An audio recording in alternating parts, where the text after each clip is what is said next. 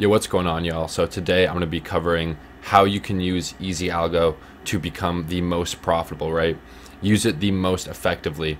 I'm on the NAS100 right now, and it's a false misconception that EzAlgo only works on crypto. It actually works better, in my opinion, on stocks and Forex. And that's because these types of assets play the zones a lot better than cryptocurrency does. Now, obviously, crypto is still a very technical asset to trade. I think it's actually more difficult, honestly, looking at the charts, to trade crypto rather than something like Forex or stocks, because these just play off the zone so well. So I'm on the 2-hour time frame, which if you're just starting out and you just got EzAlgo, I definitely recommend to use a higher time frame, such as the 2-hour time frame. And I'm using Japanese candles, and I've been using Japanese candles a lot recently, just to help me get that better entry.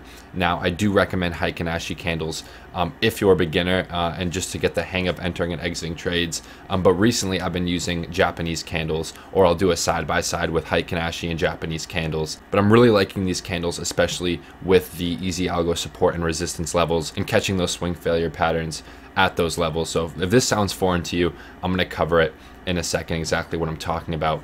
First of all, if you'd like this indicator for yourself, click the first link in the description. We just released EzAlgo V3, and pretty shortly, hopefully next week sometime, I'll be dropping an entire course on YouTube on getting set up, how to use, and different strategies that you can use with the new and improved EzAlgo. So the inputs of this indicator are pretty simple, right? First, we have the buy and sell signals, which have been killing it, as you can see, and this is a non-repaint indicator, all right? I do not mess with those repaint indicators. We only use non-repaint over here at EZTrade. So if I go into it, you'll see we have the buy and sell signals, the sensitivity, which pretty much dictates when you will buy and sell. If you have a higher sensitivity, you're going to have less frequent signals, which is better for a higher time frame. And then if you have a lower sensitivity, you're going to have more frequent signals. All right. And then we have an automatic stop loss and take profit, which we're not going to use today, but that's there if you'd like. We also have the trend ribbon, which does a great job of showing the overall trend of the market. And the bread and butter of this indicator are the support and resistance levels. Now, as you can see, we have two inputs. We have the support and resistance 1, which is the regular support and resistance, the standard, which is on the chart now. And then the support and resistance 2, which grabs the support and resistance levels from any time frame. So I can grab the levels from the 4-hour time frame and throw them up here on the 2-hour chart.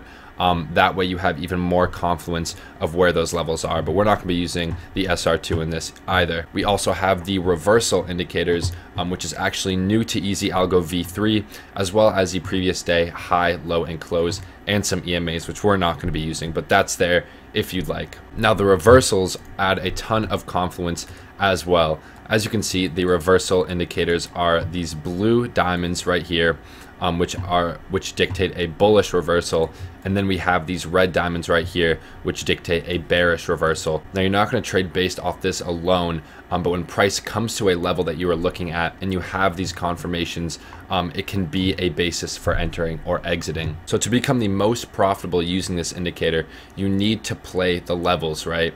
And I always talk about this, especially in the Discord. If price is in the middle of a range, we're not going to be trading. We're looking for trades at these low levels, right? At these support levels on EzAlgo, trying to catch those swing failure patterns. We're not going to be trading in the middle of a range. For example, we would have not taken this short trade right here. Why? Well, because we have a support zone right under that sell signal, which we'd actually be looking to long, right? So as soon as price comes to this level, we'll be looking to long, entering on the 2-hour or going down to a lower time frame to kind of pinpoint that entry, right? And these levels are loaded in automatically by EzAlgo. So if you're struggling with technical analysis and you don't know how to draw these levels out yourself yet, then EzAlgo will kind of take the guesswork away from doing that yourself. And the NAS100 respects these levels so much, right? I mean, if I get the rectangle out and just draw some simple support and resistance zones, you can see, how every time price comes to these levels, right,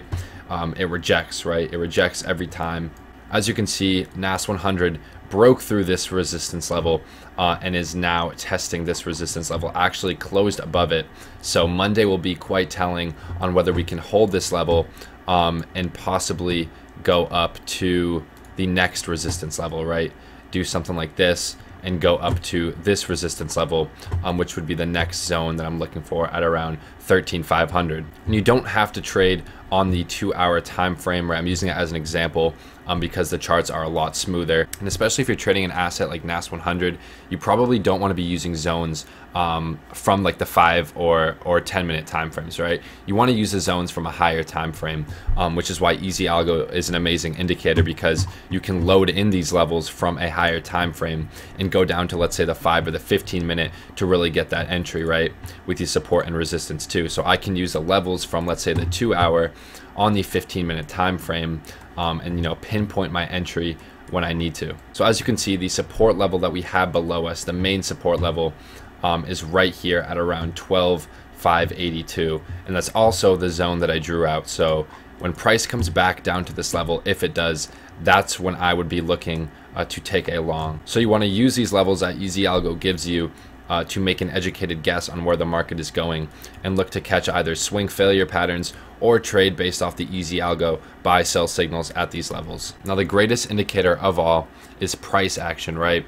That's why you can't rely on a buy sell indicator that does not keep in mind these levels, right? You need to keep in mind the horizontal support and resistance levels when you're entering and exiting trades, and you will not become profitable using most TradingView indicators for the simple fact that they don't keep these levels in mind, and that the buy and sell signals are not accurate at all, and it is just gambling. You have to understand why you're entering a trade and waiting for price to come to that level. If you want to be in and out of the market every 5 minutes, you're going to get wrecked. You need to wait for those high probability setups, and especially, like I said, if you're a beginner, go to a higher time frame, especially, like I said, if you're trading Forex or something like that, with the higher time frame zones, because price tends to respect these levels. And if you don't know how to draw these levels out for yourself, then get EzAlgo, which will have these levels identified for you, so it takes the guesswork out of finding these levels, and then also using the buy sell signals as confirmation. Well, I hope you guys enjoyed this video. If you did, please leave a like and subscribe to the channel for more trading content,